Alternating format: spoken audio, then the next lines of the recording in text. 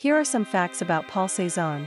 Cézanne, 1839–1906, was a French artist and post-impressionist, who was influential to fauvists, romanticists and cubists. Cézanne formed the bridge between Impressionism and Cubism. He developed an ideal synthesis of naturalistic representation and abstract pictorial order. He often used avant-garde techniques to capture the shapes and colors of the landscape of southern France. Cézanne was moody. It hindered him from mixing with some leading artists of the time. However, his works gained increasing recognition towards the end of his life. Cézanne was called the father of modern art. Pablo Picasso once said of Cézanne, "He is the father of us all." Cézanne's painting, The Card Players, was sold for $275 million to the State of Qatar in 2011. We invite you to visit our website to know more about some of the most famous artists and their works.